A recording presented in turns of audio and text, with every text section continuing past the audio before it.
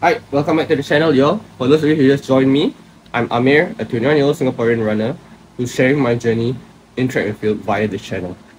It's currently 8:30 on a Tuesday, which means I've got a morning gym session to get to before my afternoon track session. Last episode, I said I'd shed a little more light on my journey in track and field, some lessons that I've learned since my first 5K, and also some bonus advice on training structuring. But before we begin, let me go get ready to start my day, then I'll take you all with me. On a typical Tuesday, I'd be awake at 5:15 AM and in the gym by 6.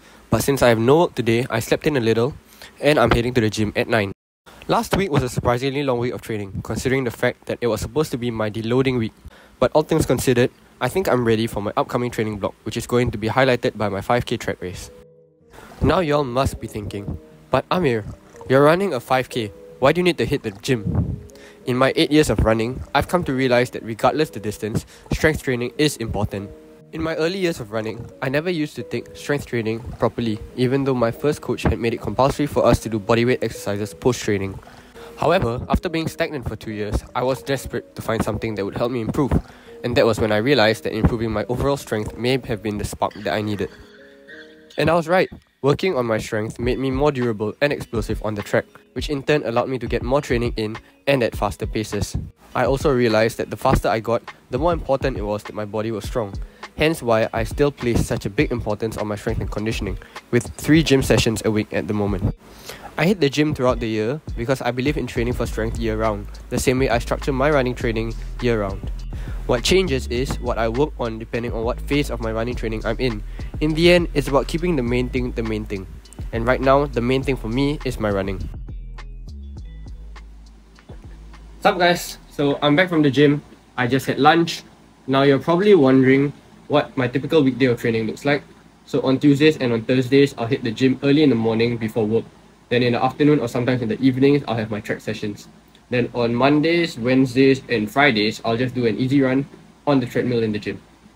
So right now, I'm just gonna get some work done, maybe get a nap in before I head out for my afternoon track session. So I'll see y'all when I get ready for training later. Yeah. In my previous video, I had mentioned that I'm running the 5K as it was the best race distance to gauge my fitness level at this stage of my training. What I didn't share was why specifically the 5K. For starters, I'm currently in my general preparation phase, where my focus is primarily on clocking in the miles to build a larger aerobic base and to improve my lactate threshold to 3K and 5K workouts. I had actually targeted to run the Pocari Sweat 2.4 National Championships in September and was invited to race in the elite trials. However, a personal slip-up prevented me from competing in the trials. Anyways, back to the matter at hand. Since I'm usually well into my general preparation phase in October, my coach and I felt that racing the 5K would be a good target race. Okay, I'll let you in on something. My coach thinks that I should focus on the 5K because he reckons that I may have a talent in the distance. Will I do it? To be honest, I don't know. What I do know is I am getting a lot more comfortable running distance intervals now. In my opinion, my comfort is probably due to my increased mileage and also me being a little bit more mature with my intervals and my mindset towards training. Either way, I don't know if I'm going to move up. For this season at least, I'm going to stick to the 800 and the 1500, maybe with a few more 3K races while I'm in Perth. I definitely have room to improve in my 5K, especially since this will be my second official 5K track race. We'll see how things unfold, but in the meantime, let's get back to the video. Since last October, I've ran multiple races and gotten personal bests in the 4, 8, 1500 and the mile. I'm only counting official race personal bests, not those done in relays or trainings. Yes, I know, my 400 time is pretty slow, but I've definitely ran faster in training. I'm presently working on my race execution for the 400 because one of the many things I've learned from my 5K last year is that my speed, specifically my speed towards the tail end of a race, needs to improve.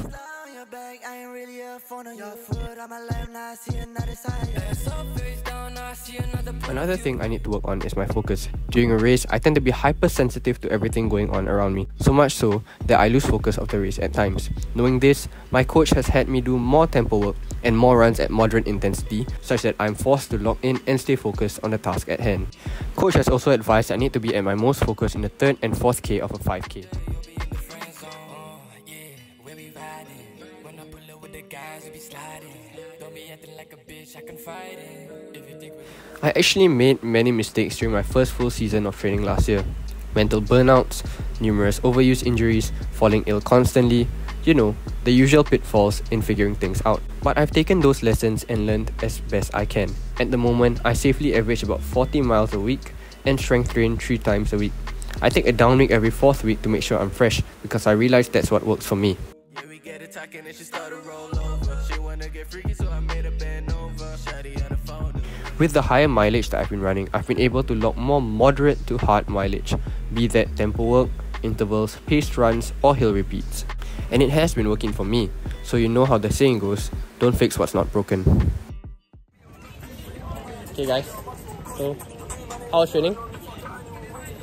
10 out of 10 training. Good training. Training good ah? Training good ah? 10 Sure out ah? of 10.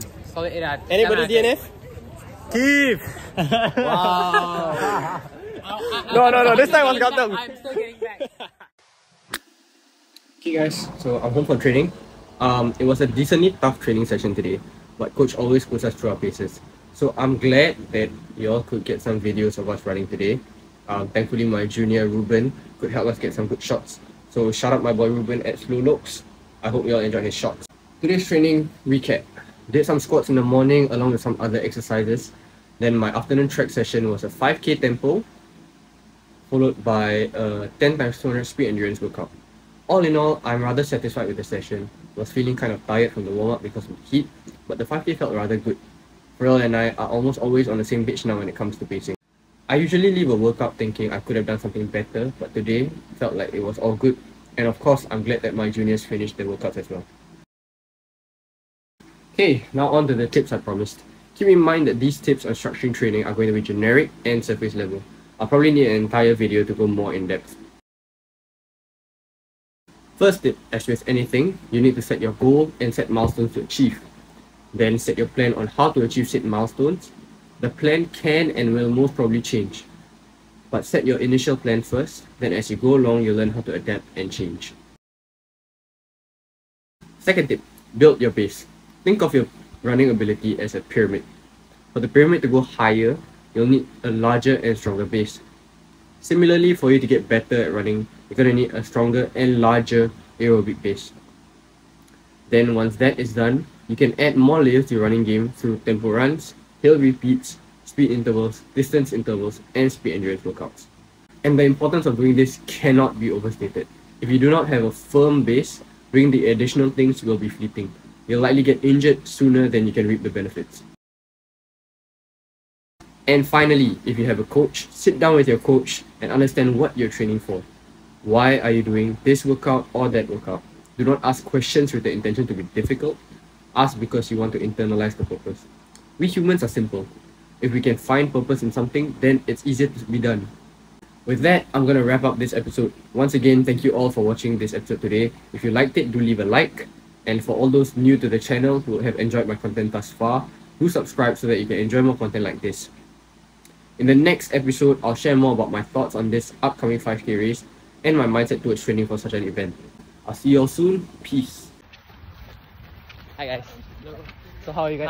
Hi, welcome back to episode number 2. We should take it slow. I ain't no rush, I got nowhere else to go. Yeah, I know you're better when you're putting on a show. When they ask you who you are, I say, Brody, I don't know.